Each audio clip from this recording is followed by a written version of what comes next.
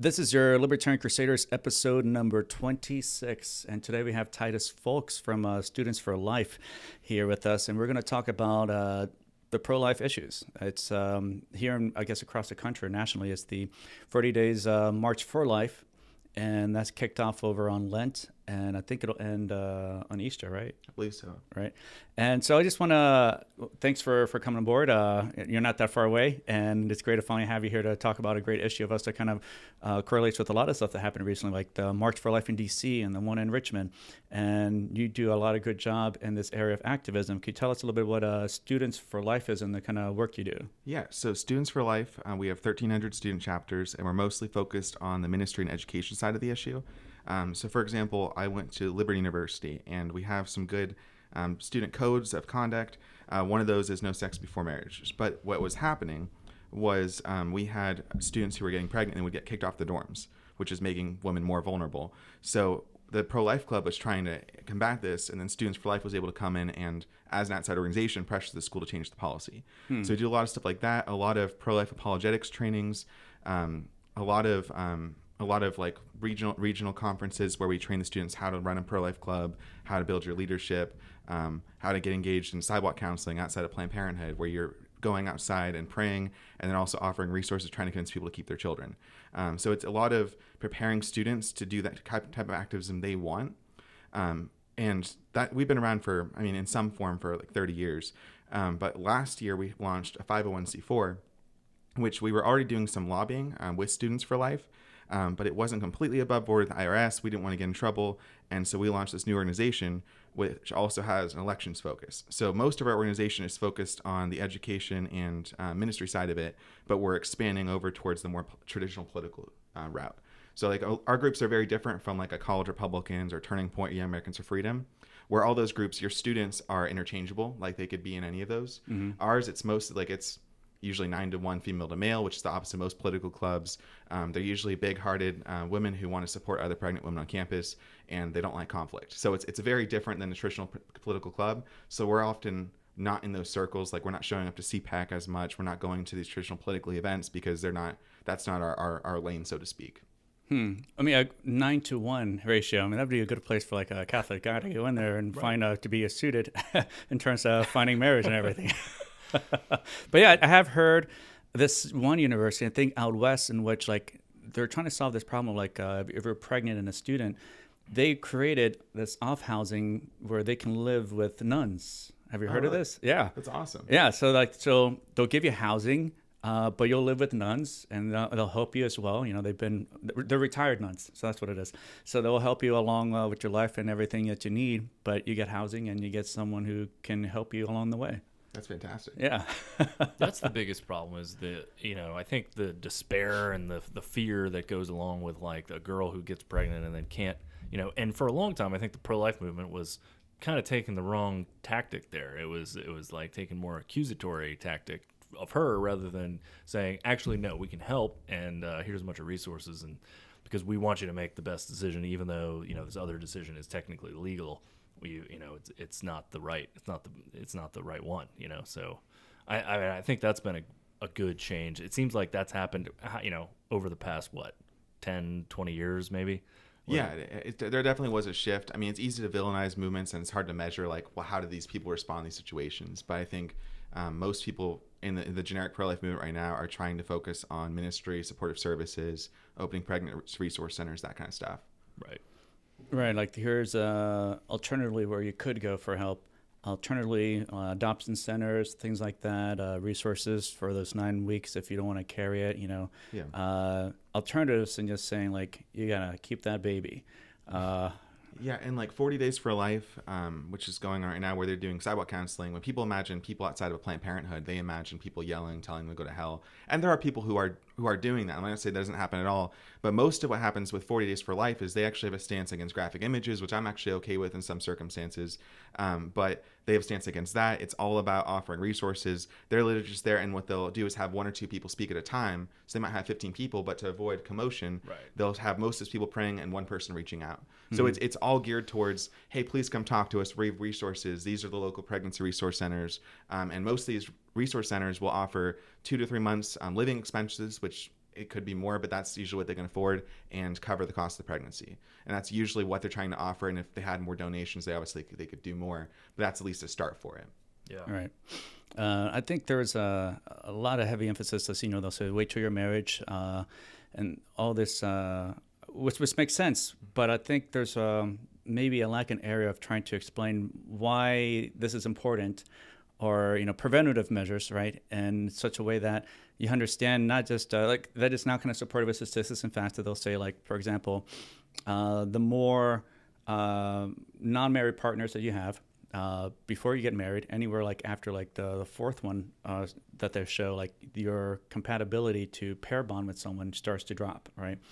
You'll find that eventually they'll get more likelihood in cases of, not that saying like this is 100%, they'll say 75% more likely for divorce and unhappiness. Mm-hmm. And so you can kind of go back to seeing like why the church and their statements will say why it's important to wait until you find someone to get married, and you'll find then that that is substantiated with a lot of other facts and statistics that will lead you to a happier marriage and long-lasting and less likely for divorce. And that's kind of good facts to kind of go along with it for someone to say, yeah, actually, do I really want to risk that? Or do I ultimately, I do want to get married and I want it to be happy and long-lasting. And I think that's like other stuff that sometimes it doesn't go along with the talks that they'll say, like, wait till your marriage. And because they'll talk about finances, they'll talk about pregnancy, they'll talk about STDs, but you're right, they don't talk about the pair bonding aspect. I wonder if that's more taboo even, actually, to talk about. Right. There's a lot of people who are probably in the audience who are adults who are probably affected by that, who hadn't thought about that.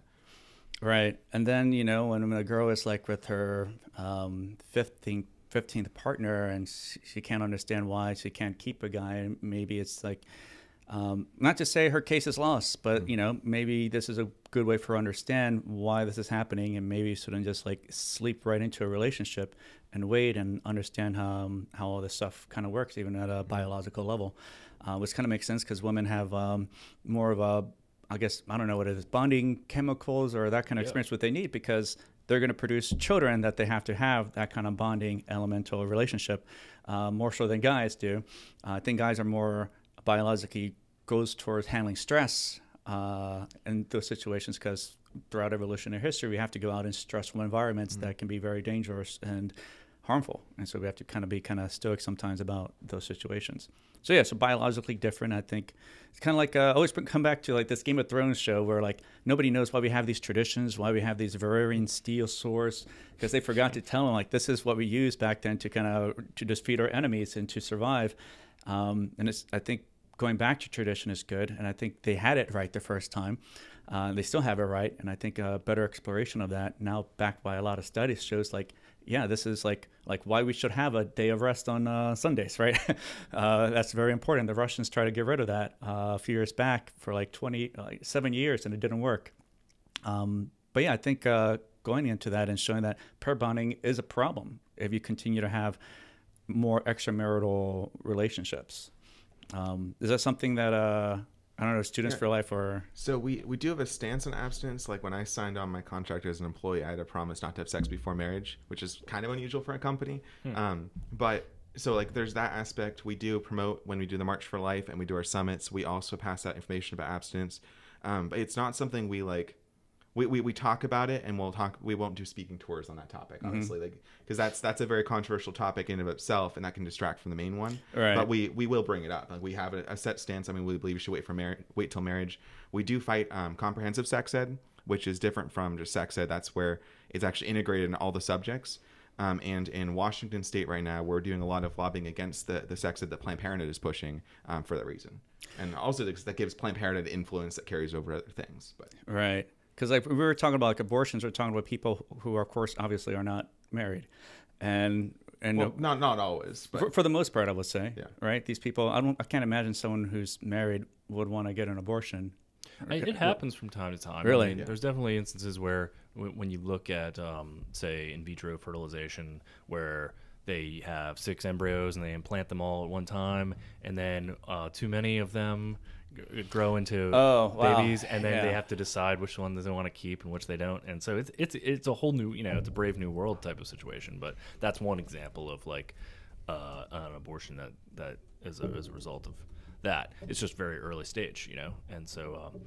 But and you hear about these sex selective abortions too, with especially certain families from like Asia will come to the United States or UK, and they definitely hold different values about whether they want a girl or a boy, and if they really want a boy, then they're gonna keep skipping over the girls until they get one. So I just did a quick search, and it's the first study, so I'm not vetting this as the most accurate or anything. But it says like 25% of abortions are to married couples. So so I mean that's still minority. Right. And the biggest demographic, I think it's 45%, is college students, which is why we focus on Students for Life, because we're directly ministering to people who are in this process, in this context. Right. So that's like the big wound area. It's like the plurality is probably college age women. Mm-hmm. The concentration of the problem. Mm-hmm. It's a good place to focus. So. Right. What is in terms of like other stuff that they offer? I guess Planned Parenthood, like they kind of go towards that. I'm going to talk about like the history of Planned Parenthood. I've always wanted to research this, but always kind of forget. Like they say like it has some like bad eugenicists. Yeah. Right. Do you know much about that? Yeah, I don't. I'm more of an activist than an expert, but I can do the basics of it. I mean, you can look up Margaret Sanger's quotes. She interacted with people who were connected to Hitler. Like it's very, very, very obvious. And she has statements about wanting to eliminate the Negro race. Like it's a very blatant thing. And when you actually look up the article where she was discussing wanting to eliminate the Negro race, her words, of course, people will try to say, oh, it's sarcastic. And you can read the full thing. Like she was blatantly like a white eugenicist. And like even to this day, Planned Parenthoods are mostly congregated towards minority areas and college students and colleges. Right. And most of them are within like a few miles of those two areas, because that's who's getting the most abortions and who promoting. And I believe I believe the African American abortion rate to this day is about double like the standard or average for everyone else. Right. Per year, Planned Parenthood performs about 300,000 procedures of killing babies. And I think since Roe versus Wade, it's been 50 million abortions. Yeah, that's believable. I mean, it's what do you think about this idea where, I mean, they kind of set people up for failure in a lot of ways. Like, if you were to create or craft a situation in which I would be desperate and in need of, and not having any money and being young and immature, college sounds like the best possible place to like set kids up for a lot of debt. And so they have this mountain of debt. They think, oh, how am I going to take care of a kid when I have all this debt and all this stuff? It seems like our culture creates this situation for these people as much as anything. I think the status quo has always tried to extend adolescence as much as possible and, shirk responsibility and this is just a way that people find a quick solution to what they think is a problem, but it's a bad option.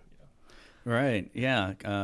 Universities sometimes it's like kindergarten part 2 or high school part 2 for the most part, and it just kind of delays adulthood for another 4 more years. Like going into your first year of university, they say, well, yeah, you can't live off campus. You got to live here. It's like, even though you're an adult, got to have a meal plan. Right. We got to cook for you. Right. And then, of course, like the last thing you want to do as a parent is send your child to a liberal school that's going to go against a lot of the beliefs and traditions that you teach your child. You're like giving your kid off to an enemy to be brainwashed into thinking like anyone who's a male is an enemy, and feminism and all this social justice nonsense. And then also, go ahead and sleep around, and and then you come into like a lot of these problems you have today. I think it's a horrible horrible place. Right. The decision to get for some of these women, like the decision to get the abortion occurred a long time ago. Maybe when they decided they were going to even go to college, or they decided to go there without a plan to say like, I'm going to avoid this hookup culture, and all that. I mean, that's a huge step that goes wrong for a ton of people. So right. One thing that's interesting with that is most of the women you'll meet actually in the pro-life movement who are very like activists, most of them are post-abortive. Most of them actually experienced that at one time, and that's why they're involved in it. Wow. And so like most of them have some sort of crazy story like that, and often it'll be something even more extreme, because the more extreme your circumstances, the more likely you're to be passionate and motivated to do something. So like people who were just involved in the pro-life club at Liberty. I knew a woman who was the product of rape and incest. We knew people who had been raped, and that's why they chose abortion. There are people who are just talking. I mean, there's people who choose the opposite, and they're inspired because they made the right decision. But a lot of it is heartbreak that's motivating people's continued involvement in that as an issue specifically. Right, because it's not all women that are pro-choice. Like, it's like more than half of them are pro-life, right? It's a lot of them like to kind of say the situation is like a woman-backed issue. It's like, that's not the truth.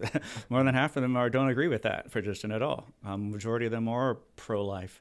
And that's something that you don't particularly hear, I guess, even from the feminist side of things or from the pro-choice side of things. They might make it seem like it's an all-woman issue. Not all women are on board. There is a lot of gray too. It's not when one side's pro-life, one's pro-choice. Not everyone is pro-life has the same opinion. Not everyone's pro-choice has the same opinion. It's a pretty big spectrum. So maybe you have 7% on either side who's like 100% pro-life, and the other side's like, well, I support abortion up until birth and maybe a little bit after. Like, the majority is somewhere in the middle, and most of them are, I mean, the vast majority are against third trimester abortion. The slight majority are against second trimester abortion, and then the majority are in favor of first trimester abortion, all that entails. Mm-hmm. So it's definitely an interesting sliding scale of opinion there. So it's depending on how you count it, you can say the majority is on your side for either group.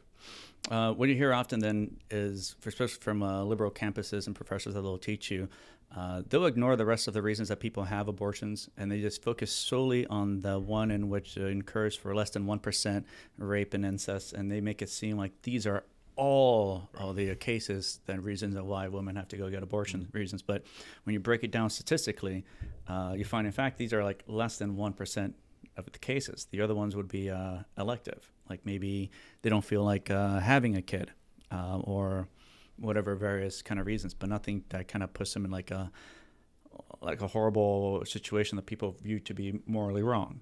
Yeah, and I think most people support those exceptions. And the reason why I wouldn't is, like I said, I have a friend who is the product of rape and incest. Her life still has value. She has 2 kids. She's going to college. She's doing great for herself. And ultimately, it's like, your life is either you're a human being and you have value, or you don't. And a lot of people wouldn't even support the death penalty for the rapist, let alone the child who had nothing to do with that, didn't choose to be born. So it really is, if it's a human being, you have to have really extreme justification to take its life. Right. My good friend, roommate, he was a product of rape. So, he's alive today, and he's a wonderful guy. And, he wouldn't be here either if people kind of take that issue, to kind of blame the baby. And then they say it's like, my body, my choice. That's also his body. And he's not choosing to be murdered also himself, right? I think that's something that goes along they'll use like a term for that baby, and they'll just dehumanize it, call it a rape baby or something. And that's supposed to be like well, now I've just turned this into like some organism, like some crazy monster or something, when it's just like no different than any other person. So. Right. I think whenever people are trying to oppress someone or take away their rights or kill them, they're going to try to dehumanize them. That's just part of the process. I mean, that's with slavery, that's with Jewish people, that's in every circumstance like that. That's the first step, because you have to justify in your mind they're not human, they don't deserve the same rights as I do. Right. So let's go into some of the counter arguments that they kind of bring up. They'll say that it's just a clump of cells, for example. What do you have to say to that? Well, we're all clumps of cells. But it's often when they'll talk about this, they'll pick 4 general areas that they'll approach to say this isn't a human being. They'll say, well, it's too small to be a human being. Well, size doesn't determine value. There's people who are shorter. They don't have less value than people who are slightly bigger. If you're born a midget, that doesn't mean you're less of a human being than someone who's a full-grown adult. They'll do level of development. Well, a toddler still isn't less of a human being than I am. They don't have less value because of that. Or they'll pick environment. They'll say, well, it's inside the mother, so it's not born yet. Well, it still is existing. It's not. And that's one thing Students for Life will say with our language is, instead of saying unborn, we'll say preborn, because unborn implies it's not there yet. Preborn is it's there. It just hasn't changed the environment yet. And that doesn't change whether it's a human being. If we change our environment, that never affects our value in any way. And the last one is degree of dependency, where they say, well, it's dependent on the mother, so the mother has a right to whether it lives or dies. Well, toddlers, children, up until you're 18 and sometimes until you're in your 20s, you're dependent on your parents. That doesn't change your value as a human being or affect your rights in any way. I'm dependent on my girlfriend's cooking, so. That doesn't diminish your value whatsoever. Same exact value. It's good to hear you say that. And you'll find like, well, it's not, an argument sometimes they'll say, well, it's not human, although. It's a zygote. Right, it's a zygote, but it also contains human DNA, right? The genetic code is there that makes it human. And you'll find even the areas in which they'll say, well, it's not viable, but what about people who are in comas, right? And hooked to machines, right? I mean, are they viable, or do we just let them die? They also need assistance outside of the womb many years later, a bit, but to continue to survive, and many of them make it through comas, right? Yeah. And there's also, there's a lot of misinformation about what the preborn is, and they really are. I mean, from 3 weeks they have a heartbeat. I mean, their brain cortex, I think it's at 6 weeks. At 11 weeks, they have fingerprints. Like, it really is a rapid development. And by the time most people find out they're pregnant, I mean, it has a heartbeat already. It's already a clearly defined human being. It has its own blood type. It has its own DNA. It's definitely separate. I mean, as they develop, they sleep and are awake at different times from their mothers. There's a lot of individual things like that where they're obviously different from their mothers. It's a completely separate, unique human being. Right. So more than just a clump of cells. I think this is like I guess I don't know how much this is related to this idea, but this part of the reason I'm a libertarian is I look at it like, and I don't know how somebody could be pro or libertarian and not pro-life, is I look at it like the state requires all of us to kind of justify our existence in a sense. Mm-hmm. And with the person who can't speak for themselves in the womb, they're unable to justify their own existence. They don't have a bullhorn. They don't have an advocacy group except for people like you. So, and there's not as many of you as there are of the Planned Parenthood people. So it seems like the growth of the state is what encourages this type of forced decision on people. They wouldn't engage in abortion without the state encouraging and promoting resources toward and paying for it. Right. So. Right. I think an area in which sometimes we'll say is it's legal, so it's okay. It's definitely not anyone here's standard of morality, I don't think. But some of these people sometimes will cite the Constitution. The Constitution also says you have a right to pursue life and liberty and happiness, and these are things that you'll be denied and to. There's of course nothing directly in the Constitution that would make abortion a right. It's something they're taking out of the 14th Amendment, which had to do with ending slavery. Right. So like it's not. There's nothing in. I mean, they're taking something that's meant to end slavery to say we should be able to kill children in mass. Like it's not in any ways related. I'm not sure how familiar you guys are with this, but the Equal Rights Amendment is something that's come up recently because they're trying to actually have somewhere in the Constitution they can hang this on. And it's still a stretch, but they wanted to add a constitutional amendment, and it's been something that's people have talked about for 100 years. Basically just saying there's no difference and no legal distinctions between men and women, which I think I like equality, but there are some things that I think we want special legal protections for women on and for men on, like child support and for I support paid family leave for in some cases, which you guys are probably different on, but there's a couple things like that.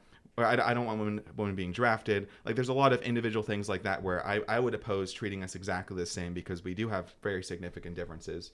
But the Equal Rights Amendment was being pushed by Neighbor Pro-Choice and Planned Parenthood. The current demographic of the of Congress, I mean, basically the House passed it and the Senate just like, we're not going to consider this.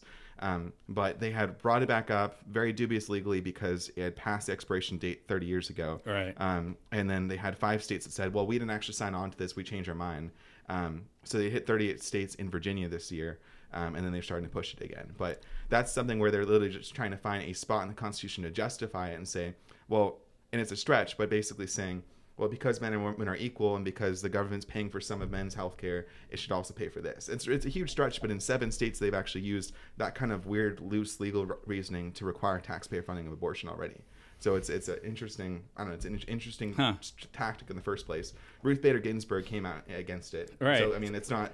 Her argument makes sense. Like this is something they've been trying for decades, and it's like, and many states have changed their minds. So you guys probably have to start over.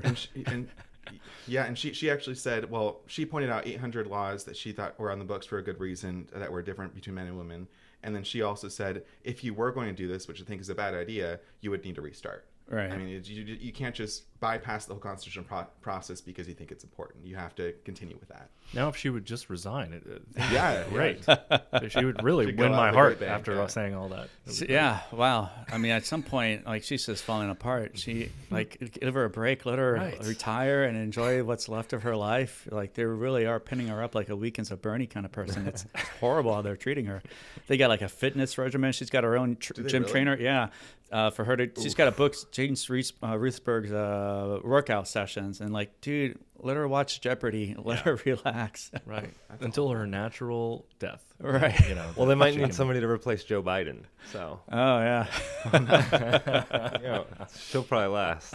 So how does the 14th Amendment connect to abortion? How do they try to use that to justify killing babies? Let me pull it up so I read the text for us real quick, because it's a huge stretch. Is again what it is. But it says,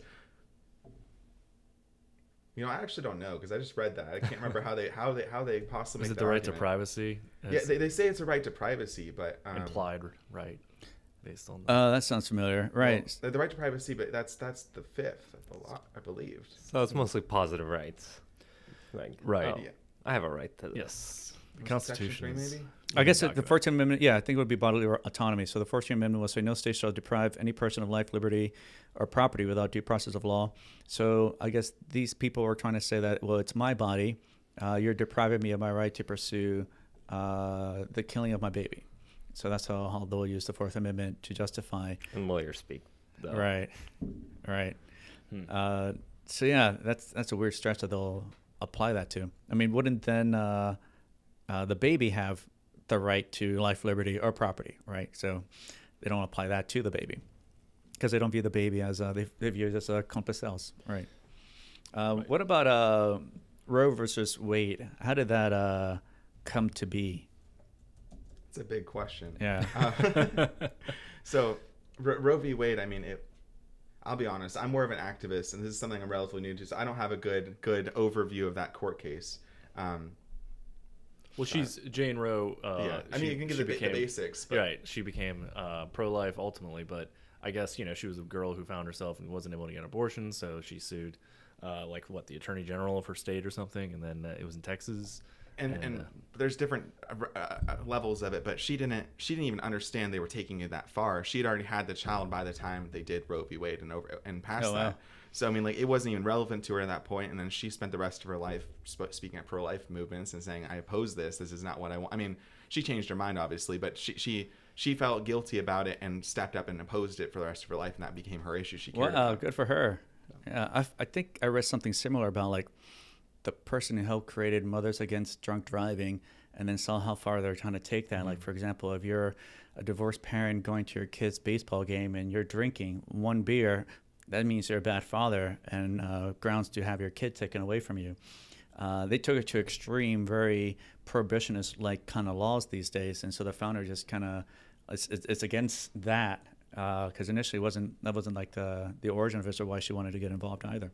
Yeah, I think with Roe v. Wade, the ugliest part of it is this whole anachronistic 3-trimester model that they came up with. A bunch of guys on a court came up with, and I don't think was there any kind of scientific basis for that at the time? Or? At the time, there might have been. Yeah. It might have been the scientific consensus, but it's definitely changed. Like, science is catching up with ultrasounds. Like, we know that the basis is completely off.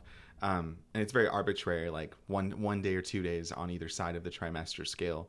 But yeah, that's definitely because they are concerned about Roe v. Wade getting overturned, it would take one good Supreme Court justice to flip that balance, and then it would go back to the states. That's where they've come with this Equal Rights Amendment to push it and say, well, we need a new basis for it. And so they'd be putting it on the basis of equality for men and women, which is still a stretch, versus the viability of the fetus. So. Right. There was so talking about Roe versus Wade, there's this misconception that they'll have that like before Roe versus Wade, women had to go to alleys and had to meet with strange people and have these horrific treatments done. And this is the barbaric life women had to endure. It's like, no, it was legal in California. You can go to New York. It was kind of down to the states, and there's states like, we're not going to let you kill your babies. I mean, sue me. And but it's not to say it wasn't accessible or you couldn't find a place to do that, because before that, there was California and there was New York. So and according to Planned Parenthood's own statistics, 90% of abortions before Roe v. Wade happened in hospitals. So they weren't in the back all like right. quoting abortions. That's horrific. Right. And imagining that happening and hearing about that happening is horrific, but it's not the majority at all. That's just them taking one instance or one aspect of it and blowing it up to try to characterize the whole thing. Right. Yeah, and that's what they'll do, right? And they'll go down to the less than 1% statistics and blow it out of proportion. There's a lot of positions to be against killing babies. I think you had a good one. You're talking about like it's about responsibility or. Oh, well, I mean, there's a cause and effect to everything. So if you are going to have intercourse, there might be something that happens from that. The Aquinian model, yes, the Thomas Aquinas. Right. Like, so if you're willing to take the responsibility to do the action, then you should be able to, shoulder the consequences. Right. Everybody knows intuitively, like, if you ever had friends who were a part of the hookup scene or whatever, they always were concerned, like, oh man, I hope we don't get pregnant because we're hooking up and blah blah blah. And so it's like even when people are using contraception or whatever, they're still in the back of their mind cognizant of this immediate reality that could change their situation completely. And it's like a huge roll of the dice too. I mean, it's not a mystery. Yeah. These people claim their science is on their side, but it's like, well, if you look at simple cause and effect, you can tell what causes this. It's simple. What do you think was going to happen? They treat it like it's an accident, right? I mean, right. It's like, The president of our organization is speaking to her said something to that effect of, hey, if you have sex, you're consenting to possibly pregnancy. And she was surprised that all the students were shocked she would suggest that was a possibility. Like they didn't link those two things. But that really is an academia. Like they really do. They separate sexual pleasure from reproduction, and that's something that's happened at every level of society and in culture. Right. We know those two completely different. What they need is realistic pornographic videos where it happens and she's pregnant, but it's not like it continues on the process. Right. It's not a 20-minute clip, right? Maybe you could do a montage and then she's pregnant, right? And then so you can maybe add that last part of the clip. You can leave that down. It's gonna, and you can add that last clip on whatever on Pornhub on all the videos, and then she becomes pregnant. That's not a mystery. That'll teach him Cal. Ideas, solutions. And with the fact that they offer 18, I mean, there's 18 kinds of contraceptives out there, so it's not like it's impossible to find them. If this is a thing, I mean, not that I'm advocating for it, of course, go for a marriage and all that stuff, but the argument sometimes like it's difficult. It's like condoms are very easily found in pretty much everywhere, and I think there's an argument one time they tried to make against Hobby Lobby because they're only offering they weren't offering all of them. They were only offering 14 out of the 18. It's like, how would you be so ungrateful into saying for free that they're offering this, that they won't offer you the other 4, right? Yeah. I think one of them might have been, I don't know if Plan B is a contraceptive or that's just outside of the realm. That's like an abortion pill or thing. I'm not sure. They call it an emergency contraceptive, and they swear up and down it's not an abortion. But if you believe life begins at conception, which I do, then it's disrupting that. So it is an abortion in that sense. Mm-hmm. There isn't an abortion pill, which actually Students for Life has been doing a lot to combat, called RE46, which you're taking at 12 weeks. And the crazy thing about that is they're actually mandating it on college campuses now. So like Massachusetts, New York, California, any of the public schools will give out free abortion pills just to the students. And then instead of having medical supervision, the girls will go back to their dorms and have an abortion in the toilet, basically, which is, I mean, that's a huge biohazard for one. But two, there's like 2,000 documented cases in the last 10 years of people bleeding out from this. Wow. And so people are hospitalized. I think it's about 1 in 20. Which is significant enough that you should probably have medical supervision when it happens. And not every one of those hospitalizations is leading to something else. Like there's a scale on how bad those are. I think there's been like 12 recorded deaths, which compared to how many people are doing isn't as significant as it could be. But it's a wild progression, and a lot of these states that are very, very pro-choice, this is their next thing they're doing is just free abortion pills on college campuses, and that's something we're trying to reach out and fight as much as possible. Guys, we have a population problem. Let's do a fix by killing our babies and importing thoroughbreders into our country.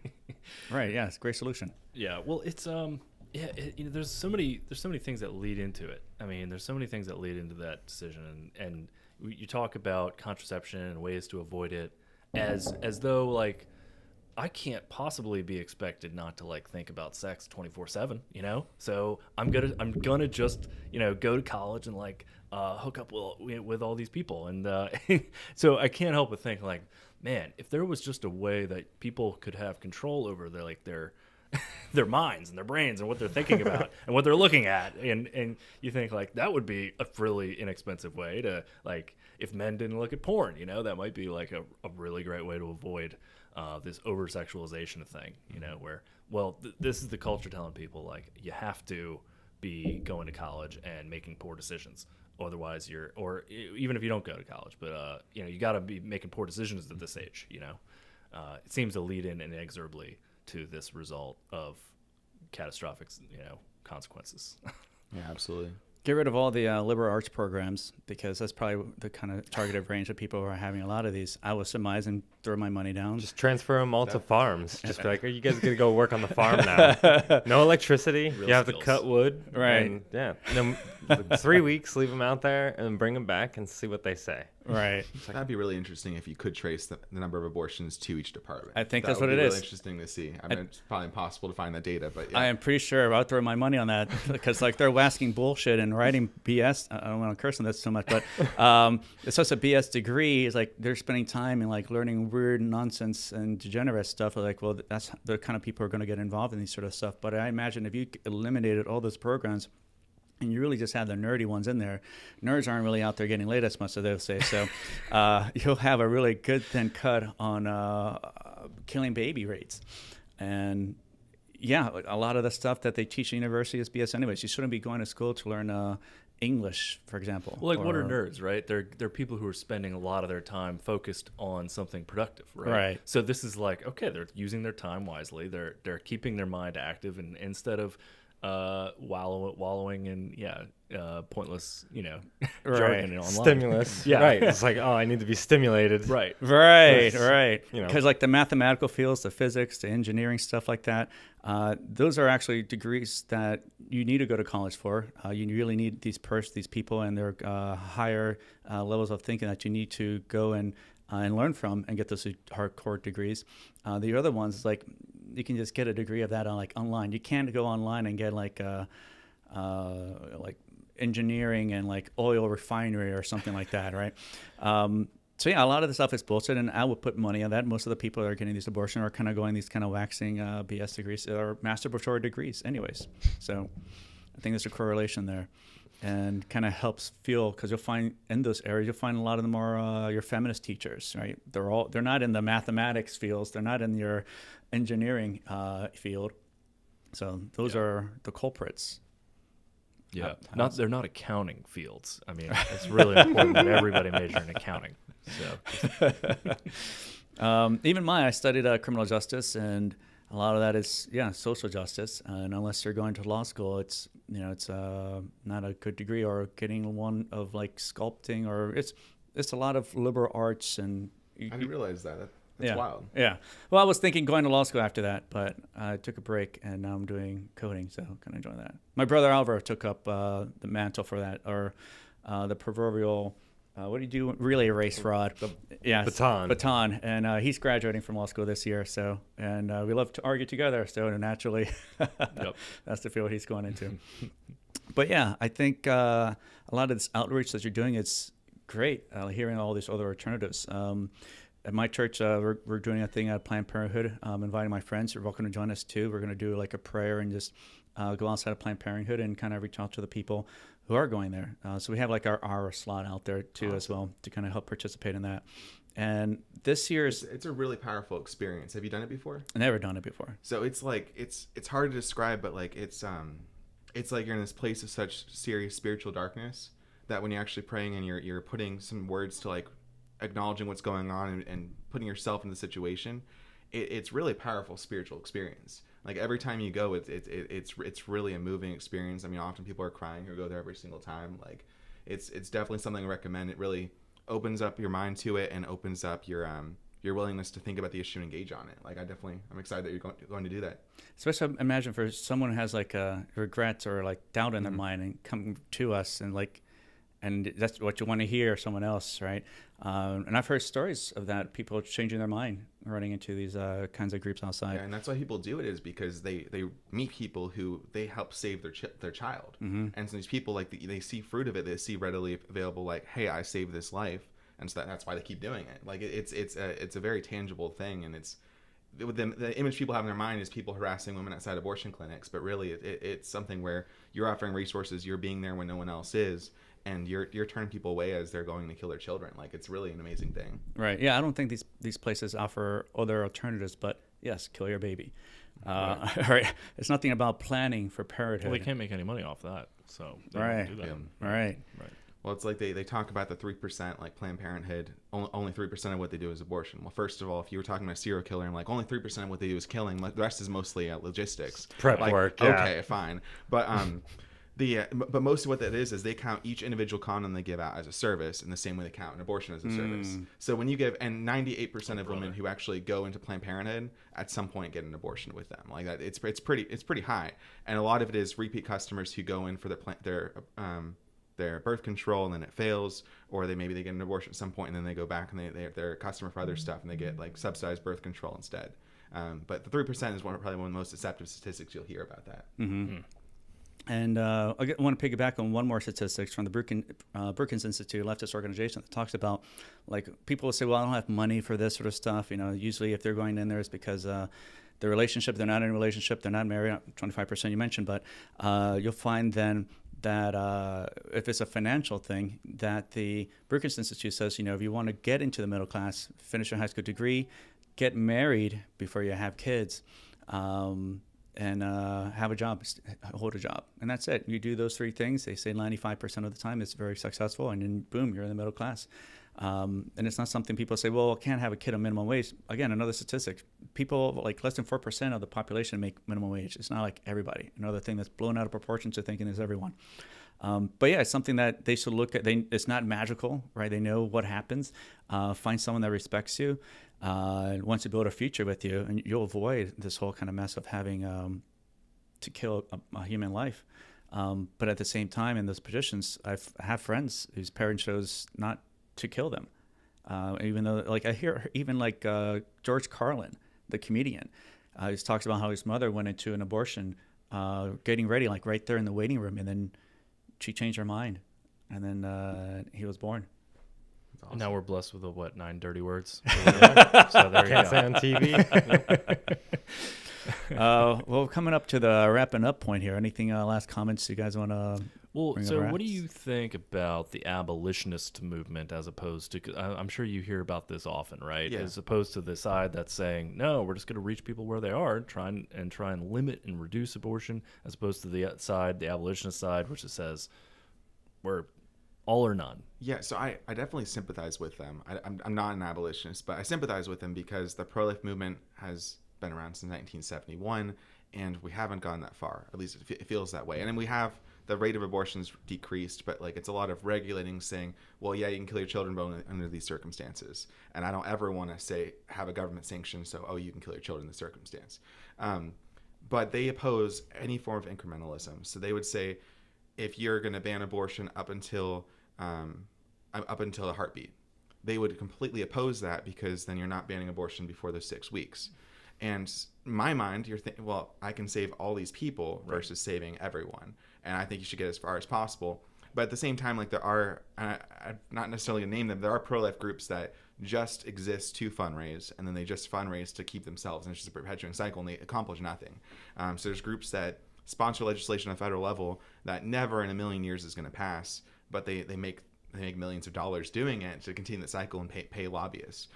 There are pro-life groups that really focus on arbitrary restrictions that don't actually accomplish anything.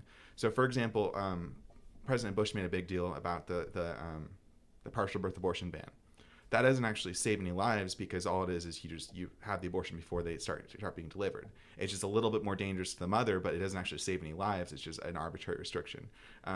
So I understand, because of how ineffective the pro-life movement is. Yeah. And I think there's a few exceptions. I like the Students for Life is one of those. I understand saying, well, I don't trust any of you. I'm just going to push for the abolition of abortion. But what they do that a lot of pro-life groups, for good reason, don't want, is the abolitionist movement criminalizes women directly, whereas I think abortionists should be criminalized.